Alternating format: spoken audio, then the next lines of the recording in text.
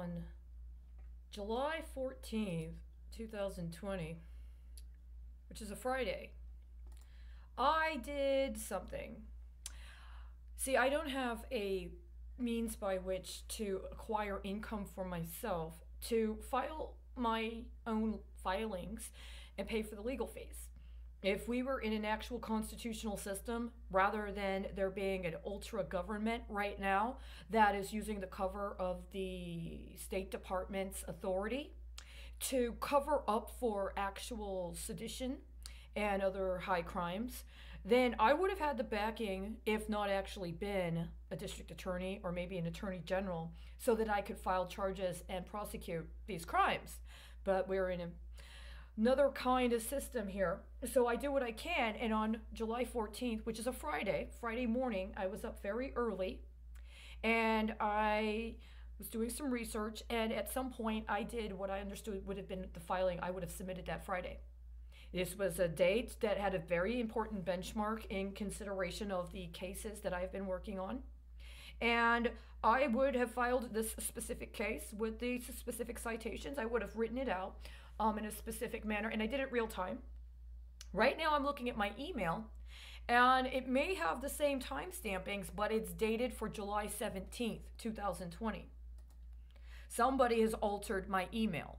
They do this. They take my email and they alter my email in order to create rationales for other people that hack me. All right.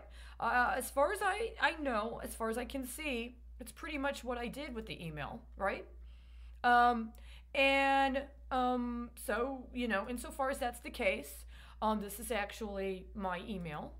And these are actually what I would have submitted, including the legal codes and the challenges that would have been criminal charges. But here's the situation, is that I did not know who this Mr. Navalny was previously, but a while ago, I found an article that was just what I was looking for, and it was from a source I had never personally heard of before. It was called Meduza. And I remember looking at it and I was thinking, oh, that sounds like mezuzah, right? Except it's got a D, but it's from Russian. So I don't know what Meduza means in Russian. But I looked at the site, and so I made an indicator. I sent myself an email with the article, and that article is dated for the 16th of August, very late. What would have been 10:01 a.m. on August 17th in Russia.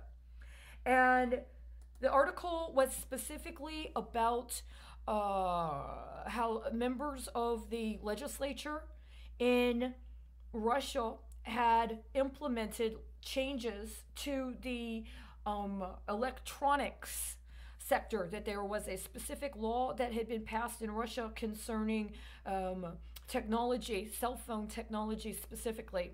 And this is something I had encountered at least as far back as the fall, that Russia was implementing these changes to its cell phone technology.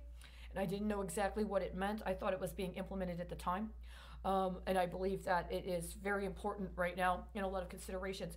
But my concern is that somebody strategically altered the information in my email that would have been what I would have presented as a criminal filing in consideration of what I've been trying to get charges moved forward on. Specifically concerning illegal derivatives and their connection with pension fraud and other kinds of predicate crimes to the RICO conspiracy that I'm trying to get someone to acknowledge and prosecute, especially in consideration of it potentially being considered a criminal drug enterprise responsible for significant crimes up to and including acts of domestic terrorism and or at this point now international terrorism. But I did this on Friday. I did this on the Friday before. It's in my email right now saying that it was done the day after I found that article from this site. And with all of the other information I have found in my email, what I believe is I found evidence last Friday. I found evidence last Friday that what's going on with Navalny has been a long time in the making, and I posted on my LinkedIn some of the stuff. I didn't post a lot of the evidence. Got to keep the evidence somewhere else, right? But I made public notices identifying benchmarks and allowing for there to be a demonstration that real-time intervention and action by responsible parties could have forestalled the proliferation of other events. This is part of what I've been doing for over a year in one way or another, right? Ever since I started my blogs. I'm just letting you know right now there is an effort to do something that's already happened. There was a legal filing in my case that was actually initiated the Friday before the Supreme Court released a number of filings or a number of opinions. And over the weekend, there was a very significant transaction processed in connection with those specific opinions, one in particular. And I was witness to what it was. And it is now panned out, right? On my website and on my blog, I have both audio files as well as video files of what would have been my response to the primary case that was being discussed. But there was another opinion that was released that day that I've not provided a public announcement on, but I did do a email digest to myself that was what would have been my response to that opinion. And somebody stole it over the weekend. Again, another person stole it over the weekend of the 14th. No, July 4th. The weekend of July 4th. They stole that. So I had to rewrite it to the best of my memory, which is slightly different than what it was to begin with, right? The first time around was a slightly different kind of amber. But the point of the matter is somebody's been hacking my emails, and it's like stealing my emails. And when they do that, what they do is they interfere with evidence. I keep the emails I do the way I do because I'm keeping track of benchmarks. Somebody seems to think that they're entitled to back in to access my emails and my life and then reconfigure the timelines and use it as benchmarks for whatever they're doing while nobody gets back to me. And I'm letting you know right now that whatever else is going on, and I know, part of this is I'm supposed to suspect him, right?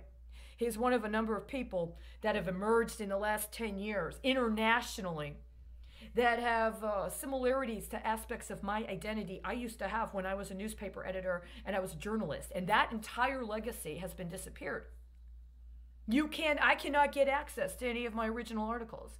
I cannot get access to even the places on site where the publications are. It's always convenient that they just can't get back to me, no matter who I contact.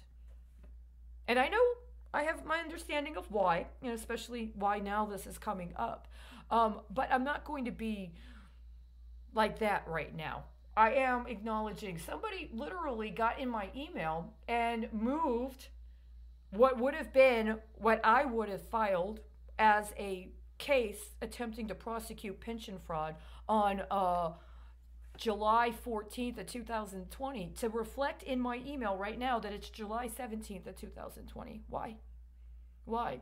Is it because the timeline around when I found that article from that site was in some way used as an activation or an effort to weaponize what ended up turning into a chemical or biological attack upon this person who is connected to the publication? I don't know. That's very serious, right? That's very significant. My anticipation is that these timelines actually got changed since Sunday, that they've gotten changed in the last 48 hours. I think what it was an attempt to try to mess up the timeline based on the fact that in my email is evidence that there was a process that allowed for a metric calibration that led me to identify other evidence. So if you're out there, you actually get my videos, or you actually get this information and are coordinating with whatever you're doing, you might want to take that into account. The Supreme Court opinions of concern were on April 24th of 2020. So whoever or whatever this is trying to calibrate around those benchmarks. Was it 2000? Yes, the opinion was submitted on the 24th. It didn't register until the 27th. And they submitted it on the 24th. I did not receive it in my email until the 27th. And this is something similar. I sent this to myself, understanding that I believed somebody's actually spying on me, and I don't know exactly who, but whoever it is, they absolutely have the capacity to impact events at places like the Department of Justice and in other areas, because I'm following it, I'm tracking it. They aren't acknowledging what I'm doing, but somehow they end up using it for all these other deals, both in the private sector and what is alleged to be law enforcement. So there is a coordination between what they did with that response to my legal filing, which was completely without any actual legitimacy as a actual engagement of the judicial branch, but was for benchmarking as part of activation of whatever else they're doing through these derivative processes. And they've done something similar now. So, you know,